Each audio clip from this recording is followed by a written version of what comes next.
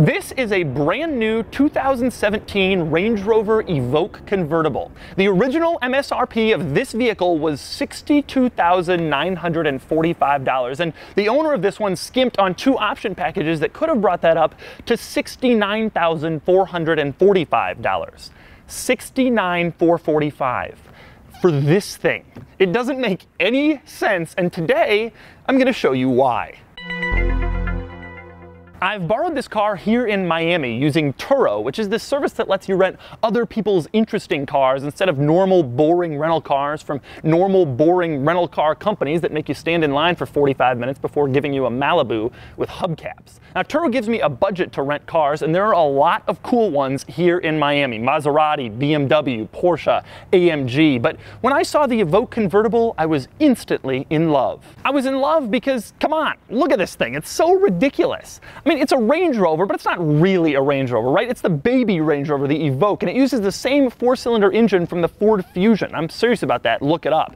And it's also a convertible for $70,000. I'm so glad I got my hands on this thing because I really believe this is one of the most senseless cars currently for sale in the United States. And today, I'm going to show you why. And then, I'm going to give it a Doug score. And for more of my thoughts on the Evoque Convertible, click the link below to go to autotrader.com/oversteer, where I've written a column about my experience with this thing. Let's start with a simple fact. People purchase SUVs because they want utility. They want the ability to go anywhere and do anything and bring anyone along for the ride. And that's why every single two-door SUV has failed.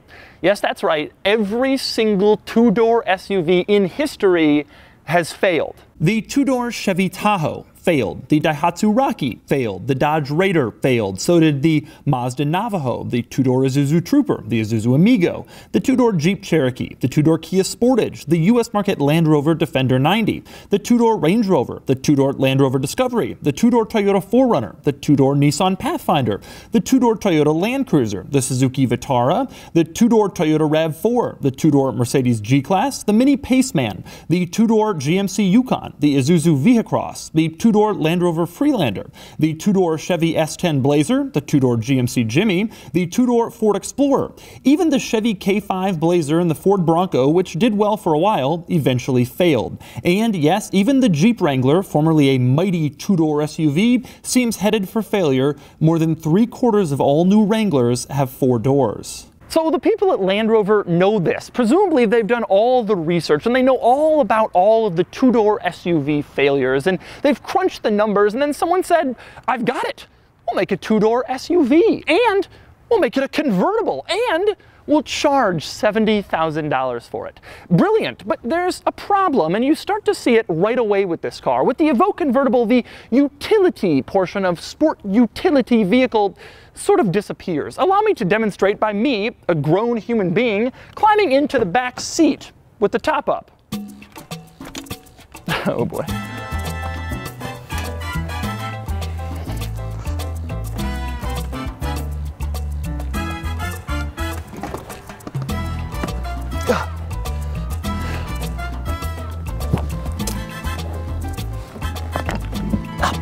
See you, door.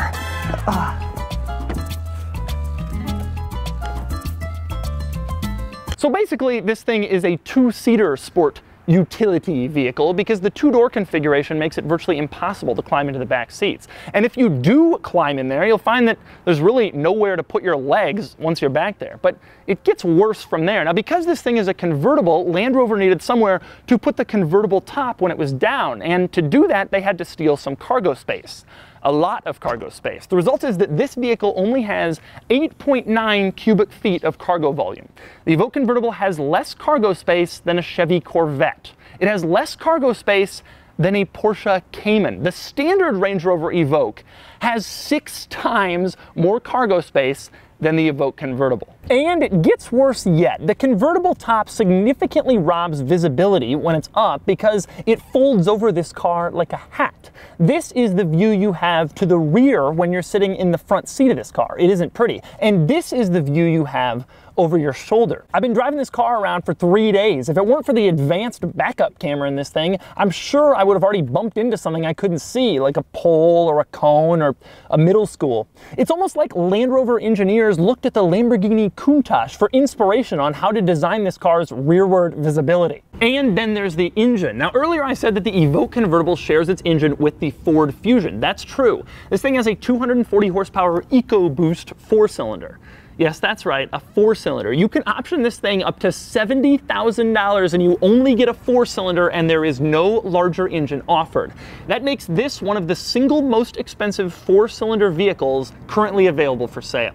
And so I go back to the whole utility thing. The Range Rover Evoque Convertible has less cargo room than a Porsche Boxster. It also has the same number of usable seats as a Boxster. It has the same basic outward visibility as a Boxster. It costs more than a Porsche Boxster. It has less power than a Boxster, and obviously it doesn't provide the Porsche Boxster driving experience. So why don't you just get a Porsche Boxster? Well, I'll tell you why. Because this is a Range Rover, and Range Rovers are cool. And this car certainly won't let you forget that you're in a Range Rover. It says Range Rover on the front, and of course the rear. It says Range Rover on the door sill and on the steering wheel. It says Range Rover on the owner's manual and on the key. It even says Range Rover on these little hood vents on the passenger side and on the driver's side, and it says Range Rover on the glass, on all the glass. And yes, it even says Range Rover in the headlights. I'm serious. As if they had to tell me that it's a Range Rover. I would have guessed it was a Range Rover anyway because Range Rovers are unreliable, and this car has already had its share of issues, even though it has only 11,000 miles. For example, yesterday I was driving down the highway and I noticed that I was getting wet as I was driving. I took a look at the top and it turns out that the top is leaking. On an 11,000 mile, $70,000 car, the top is leaking. Fortunately, I'm happy to report that that only happens in hard rain. Also, I'm happy to report I would have known it was a Range Rover because when you roll the windows up and down in the rain, they squeal like a baby otter trying to give a distress call to its mother.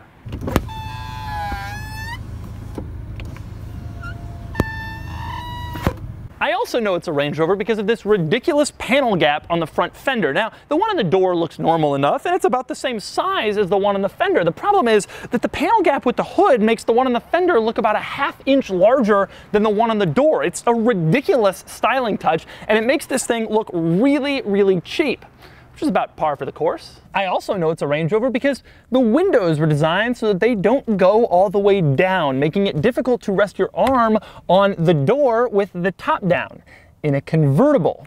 Smart design. Now, I have to admit, it's not all bad. There are some things I like about the Evoque convertible, mostly the cool new tech features, which I'll show you now. For instance, it'll tell you what the speed limit is while you're driving down the street. It has an excellent backup camera that puts up useful icons to let you know if you're about to hit something. It has a cool feature that lets you choose what scenario you're driving in, including giant attacking snowflake or arrow or pitchfork. It also has a relatively good infotainment system that's intuitive, simple to use, and responsive to your touch commands. And then there's the automated parallel parking system. Now, regarding the Evoque convertible's parallel parking system, I'm going to activate it right now to get me out of, well, this isn't really a parking space, but let's see what happens. All right, shift in enough space to exit, shift into reverse and wait. Reverse with care, parking exit. Select D and wait. Oh, it just turned the wheel. Oh, bye. Oh, now I have to take the wheel. Ah! It also has one of those buttons that can put all 4 windows up with the push of one single button. And it can lower all 4 windows right back down again, which anybody who's watched any of my previous videos knows that I absolutely love. And then there's the Evoque convertible's main party trick, its convertible top. It doesn't require any manual unlatching or work. Just push a little button here in the center console, and then the top just does its thing. It gets rid of itself so that you can enjoy convertible top-down sunny bliss in your Range Rover. So the Evoque has some cool tech features, but you're probably wondering, how does it drive? What's it like to drive around in a 2-door, $70,000 baby Range Rover convertible with 4-cylinder power? Time to find out. All right, time to drive the Evoque convertible. Now, what is this? What is this? I drive my Evoque convertible with the top down. Unfortunately, for the sound, I gotta put the windows up, so I'm gonna look like one of those people. First and foremost, I should say, I've been a little bit unfair to Land Rover in this video. This car does not cost $70,000 unless you get a lot of options, although most of them I'm finding are in that price range, 65 to 70, because most people get a lot of options. It starts at something like $56,000. It's hard to consider the idea of a 4-cylinder for this much money, and it accelerates like a 4-cylinder. I mean, here's some floor in it. It's fine. I don't know what the 0 to 60 is, but it feels like 7 or 8 seconds. You're certainly not buying this car for its performance, I'll tell you that. You're also not buying this car for its styling, I'll tell you that. Yesterday, a friend of mine and I had this car, and we went down to South Beach, Miami, where everybody's super fashionable, and then there's a lot of tourists that look at the fashionable people, and people were taking pictures of this car and stuff, but I didn't get the sense they were admiring me. I thought they were like, what is that guy driving? Did he build that himself? The driving experience with the top down is fine. I mean, it feels like a convertible. The problem is it's just not a very sporty one. It doesn't handle very well, and it doesn't accelerate very well. And so it's hard to justify why you would want to buy this over most $70,000 convertibles like the Mercedes SLC or the Audi TT or the Boxster, which do handle well and do accelerate well. To me, it doesn't handle well for a $70,000 car or $65,000 car or even a $55,000 car. I mean, what does a Boxster start at? Probably around 60, maybe less. Put a few options in a Boxster. I mean, I would rather drive one of those 1,000,000 times over. It's not like these back seats are really usable. It rides smoothly with the top down. Headroom's good and visibility's good. The materials could use a little bit of an upgrade. There's some cheap plastic sort of in the interior here. The problem is they have to make the interior the same as the $38,000 Evoque SE base. I like this thing, I admit. I think it's crazy, you know, that they made it. It's funny and it's weird, and in that sense, I like it. I like the idea of a car company making a car like this. It's just that when you add economics to these decisions, you know, it's fun that Land Rover built it, and it's fun for a car enthusiast to see one because it's rarer than a normal Honda Accord, whatever, you know? But the problem is when you're an actual person going to the dealer thinking about buying something like this, then it becomes a really hard sell. All right, I'm gonna try with the top up now. All right, so visibility now. I mean, you can see the back window that you can see on the camera is what I can see. That's the extent of it. It's got good visibility in that little area, but the problem is that area is no bigger than a laptop. Tire noise is also higher than you'd expect. Then again, that could be because we know that the convertible top isn't really insulated all that well. Is it an interesting car? Absolutely. Is it a cool car? That depends on your definition of cool, but I will say this, for 70 grand, for 60 grand, for 55 grand, there are definitely better cars to buy. I would buy any of the sports car convertibles over this one. So that, ladies and gentlemen, is the Range Rover Evoque Convertible. But before you go thinking that this is a vehicle that makes absolutely no sense, a vehicle that only fools would buy, think again. I drove this thing around for the last 3 days, and I've come to a conclusion. The reason this thing costs $70,000 is because it is the only car in the whole world that allows you to provide top-down excitement and take you and some passengers into the off-road wilds. It is the only vehicle in the entire world that has this capability. No other car can do this. Oh, darn. Well, yeah, but it doesn't say Range Rover on your headlights. Now, before I move on to the Doug score for the Evoque Cabriolet, I have a message for the people at Land Rover Corporate, because I know you're watching and because I know you're deep in development on the new Defender. And my message is, make a convertible. Make a convertible. I know what it's like to work at an automaker and not be certain if your product is going to sell, but do not use the poor sales of your bizarre Evoque convertible as a proxy for the new Defender. The Jeep Wrangler is a convertible off-road SUV that enjoys massive success in the United States with a loyal, devoted following and huge resale value. Your old Defender still sells for huge money here. I paid more than $60,000 for this one. I have a friend who just sold a low mileage one for over $80,000. They sell for more than the hardtops. There is a market. And so I say again, make a convertible, make a convertible. The Defender name is an icon and it will outlast us all. Don't screw it up. And once you make a Defender convertible, I will buy one at the sticker price, and I will make a lot of videos about how wonderful it is, even if it's really not all that good. Just make a convertible.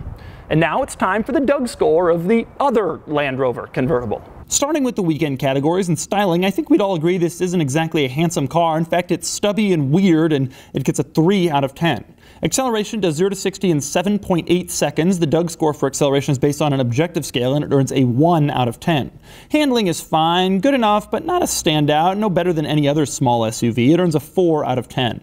Cool factor is debatable. As a car enthusiast who likes weird cars, I certainly think it's interesting, but this isn't exactly a car I'd want to use to roll up outside a club. It's an odd choice that people will find weird, and it gets a 3 out of 10.